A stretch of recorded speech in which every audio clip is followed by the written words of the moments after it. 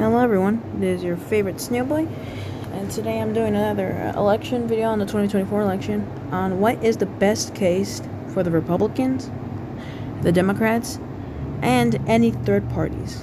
Let's begin. So the first part is the Republicans' best showing if they can't do it in 2024. So here's the case, like if they have candidates that can appeal to both sides of the aisle, including independents and moderates, and maybe to some demographics, like, let's say, Ron DeSantis and Glenn Youngkin, they could win the states of Utah, Idaho, Montana, Wyoming, both Dakotas, most of Nebraska, District 2 I'll deal with in a bit, Kansas, Oklahoma, Missouri, Arkansas, Louisiana, Mississippi, Alabama, Tennessee, Kentucky, Indiana, West Virginia, and South Carolina with complete ease. Now here's my point. Iowa, Texas, Florida, North Carolina, and Ohio will go likely. Now for the lanes, here's the point. Nevada might go for lean, while Arizona might go likely. Wisconsin, they might go likely as well. While Michigan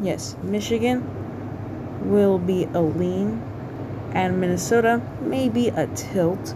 Pennsylvania, a lean. New Hampshire, lean. District 2 Maine, like, it's gonna be safe. Now here is my point. Sorry for that ad right there.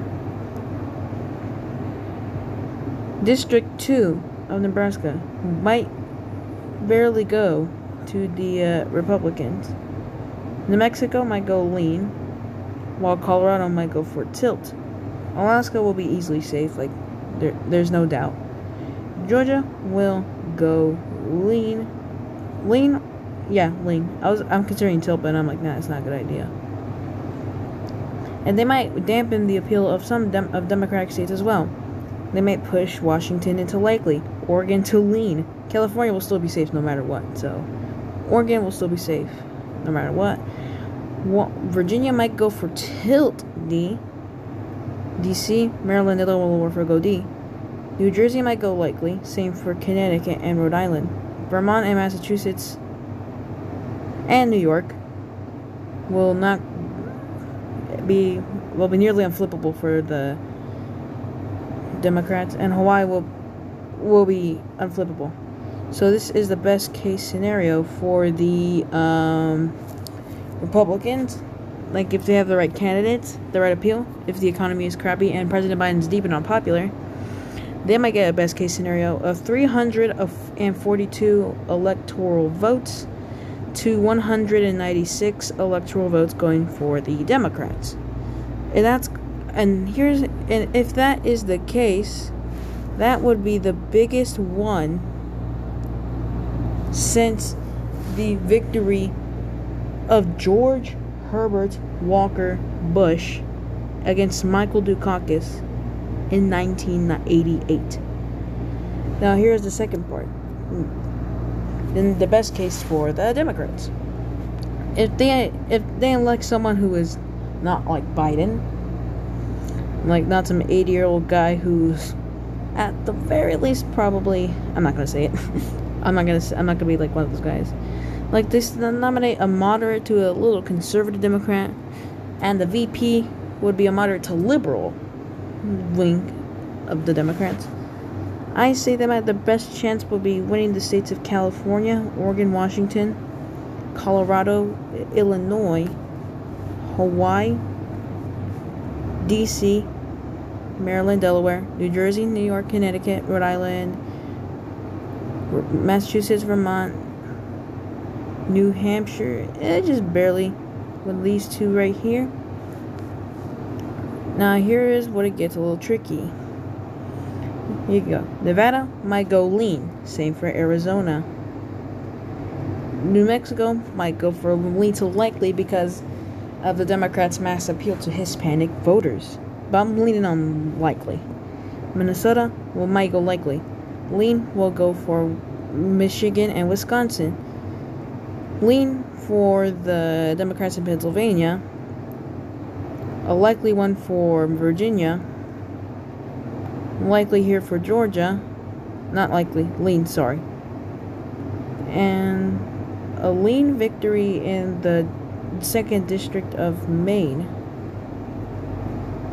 And that's pretty much it. And they might push states. They might push very few states into the less likely areas, like Iowa. It might go to likely. Same for Missouri. Indiana, likely. Ohio will stay likely. The rest, most of the South will be winnable easily. North Carolina might be pushed to lean. Florida, lean. Texas, lean. And thanks to the upset victory recently of Mary Pelota in the House special, and her possible win in the 2022 midterms, this could get pushed to likely D. And they're gonna win District 2 no matter what. So I think this is the best case scenario for the Democrats. And to be honest, it's virtually like 2020 all over again, where the Democrats have 303 electoral votes to the Republicans 235 electoral votes. Next up is third parties. Now let's see. First we're going to do the left-leaning third parties, like the most recent one, the Forward Party. The color will be purple since that's what they basically represent. That's the Forward Party. They might be able to chip away at the Democrats' appeal, and maybe in the best case scenario win the state of Maine, like win all of Maine, right here, and dampen Democrats' appeal pretty much all over the place. Like up here, where they might push both of them to likely, Colorado to lean, New Mexico to tilt, Illinois will be most likely like safe, lean for Minnesota. The rest of here will be safe, but they might push the same 3 states I mentioned earlier.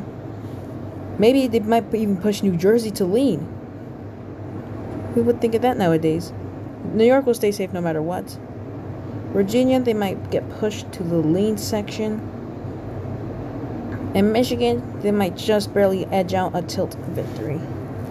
The Republicans, they will definitely benefit from this. The Republicans will definitely benefit from this. Alaska, they might get easy victory in Arizona, likely. Lean for Nevada. The rest of the states will be easy picking for both of them. They might win all 3 states, like the rest, all the Nebraska's districts, no biggie. The rest of the states will be no biggie. Oops, let me fix that. Boo, thank you, wham, bam, thank you, ma'am. Michigan's gonna be basically a tie to very tilt for Democrats. Ohio, Indiana, it's gonna be easy wins for the GOP. Wisconsin, lean. Pennsylvania, lean. Michigan, likely, I think. Yeah, maybe likely. North Carolina, both Carolinas, safe. Georgia, lean. Florida, likely. And Texas will be a likely. So if this is the best case, if a left-leaning third party would be in, the Republicans will be able to cash out on this with 301 electoral votes to the Democrats' 233 electoral votes, and the forward parties 4 electoral votes, which would be the first time since the election of 1968, since the George Wallace American Independent Campaign, that third party will get electoral votes. So the state of Maine. The last part I'm going to clear up is the right-leaning third parties. So sorry, Forward Party, yeah, your use, get out of here. But let's make a kind of ridiculous example. A revival of a possible Patriot Party.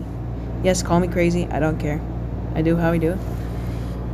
No, it's not going to be colored black. Add a color. Alright, hold on guys, let me fix this. No, I'm not going to edit Democrat, you little. No! Hold on, let me just add a candidate. That's Patriot Party. We're gonna do yellow. Okay, back to the track. I know it looks like brown, but I sure it's yellow. So let's say it's around late 2023, early 24, where the Republican Party basically shunned out all the Trump delegates and went for someone else like Ron DeSantis or Mitt Romney. Of course, Trump, who would be like 78 to 80 by the time, would be incredibly angry and take all of his supporters to form up a possible Patriot Party. If that would be the case, it would completely screw over the Republicans, since they would have a chance in extreme